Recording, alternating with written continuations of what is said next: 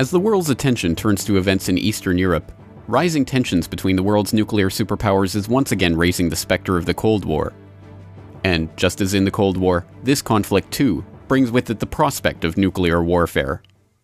This is the GRTV Backgrounder on Global Research TV. Welcome. This is James Corbett of CorbettReport.com reporting for Global Research TV in downtown Hiroshima, Japan, in the Peace Memorial Park in front of the A-bomb dome that marks the hypocenter of the blast that tore through this city 69 years ago, claiming tens of thousands of lives in the blink of an eye, and tens of thousands of more through the ravages of radiation poisoning in the days, weeks, months, and years that followed.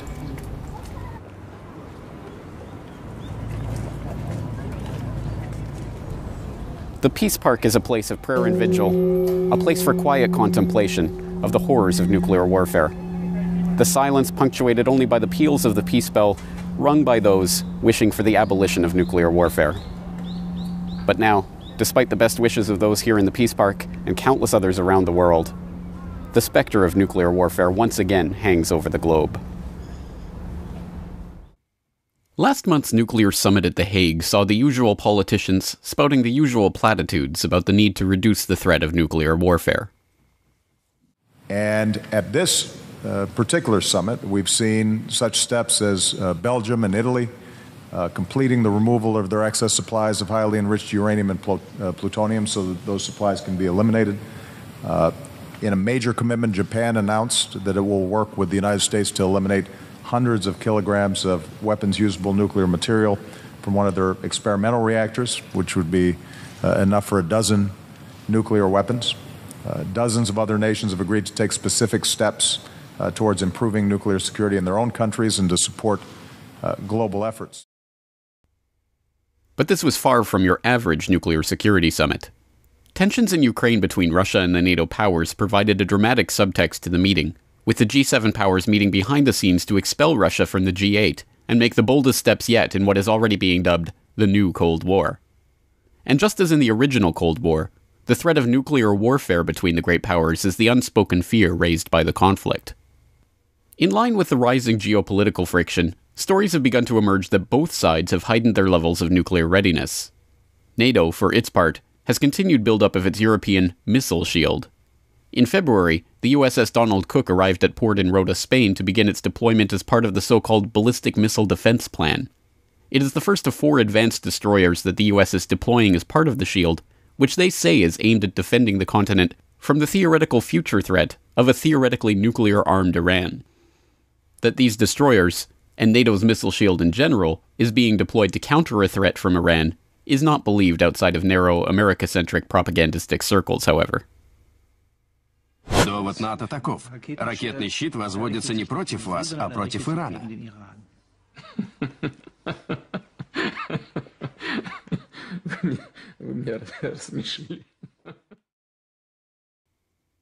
In truth, the term missile defense is a misnomer, as it is a universally acknowledged tenet of nuclear warfare doctrine that advanced missile defense systems are integral to escalation dominance, or the ability to engage in warfare at any level of violence, including nuclear warfare.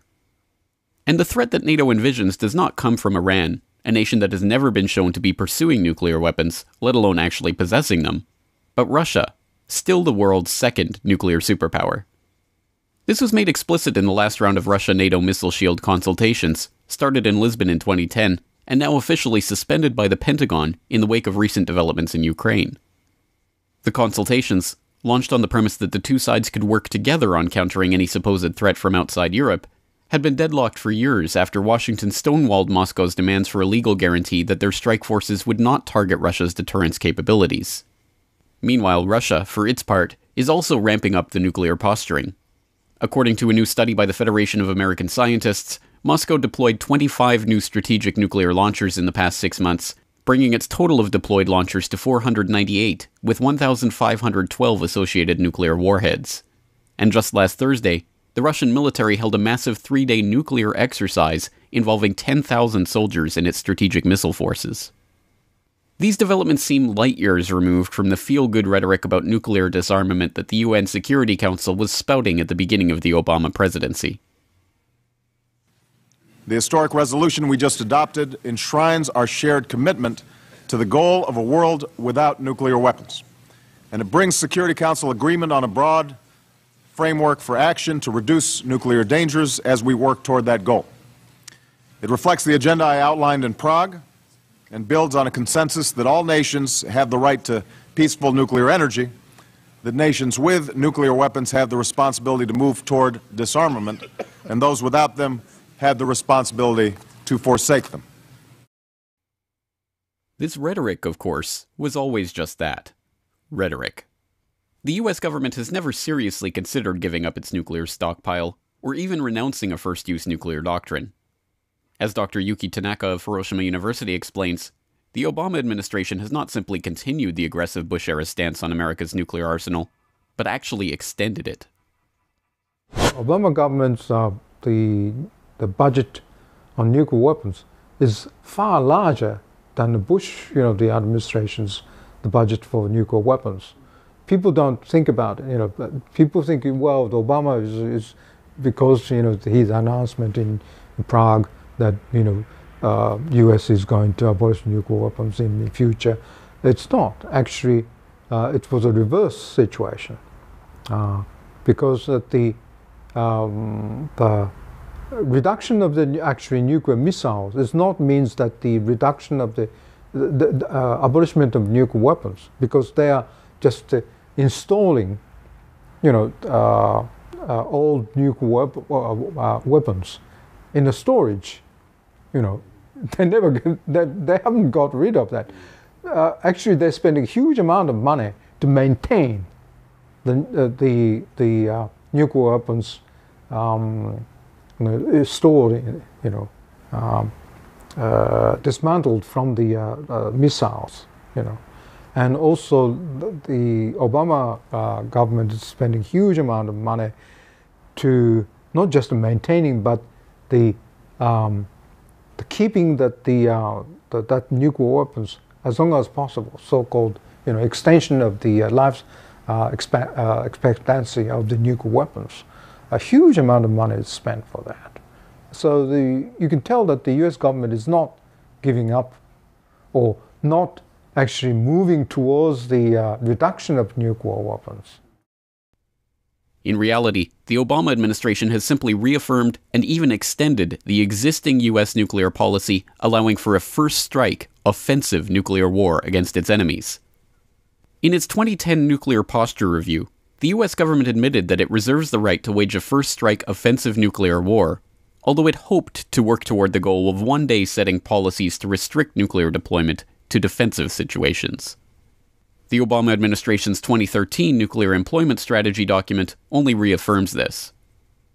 The 2010 Nuclear Posture Review established the administration's goal to set conditions that would allow the United States to safely adopt a policy of making deterrence of nuclear attack the sole purpose of U.S. nuclear weapons. Although we cannot adopt such a policy today, the new guidance reiterates the intention to work towards that goal over time. Increasing the risk is the development and deployment in recent years of a greater number of so-called tactical nuclear weapons, supposedly designed for battlefield use to focus a nuclear attack on a pinpoint target. The B-6111 nuclear bunker buster, for example, has been envisioned as one weapon that could be deployed in a future attack on Iran's underground nuclear facilities. As the Union of Concerned Scientists pointed out in 2005, however, such a strike would invariably cause an uncontrollable radioactive fallout that could lead to hundreds of thousands of deaths throughout the region. If the United States used a single weapon with a 1 megaton yield against the Esfahan nuclear facility in Iran, for example, the deadly radioactive fallout would spread to Pakistan, Afghanistan, and India. In this simulation, based on a model developed by the Pentagon, over 3 million people would be killed as a result of the attack, and 35 million people would be exposed to significant cancer-causing radiation. The threat of nuclear warfare is not limited to the Middle Eastern or Eastern European theaters. The situation in East Asia, with nuclear-armed North Korea backed by nuclear-armed China increasingly coming into conflict with South Korea and its nuclear-armed US military backers. As Professor Michel Chossudovsky of the Center for Research on Globalization explained last year in a speech in Korea commemorating the 60th anniversary of the Korean armistice, the situation is exacerbated by the nuclear posture of the world global superpower, the United States.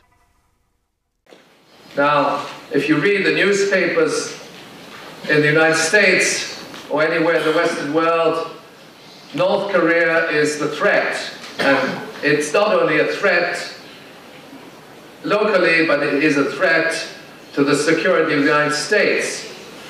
Now, if we put this in the broader perspective, there's what I call an asymmetry in nuclear weapons capabilities between the United States and North Korea. They are, according to the most recent data, more than 5,000 US warheads stockpiled and deployed. Not all of them are deployed.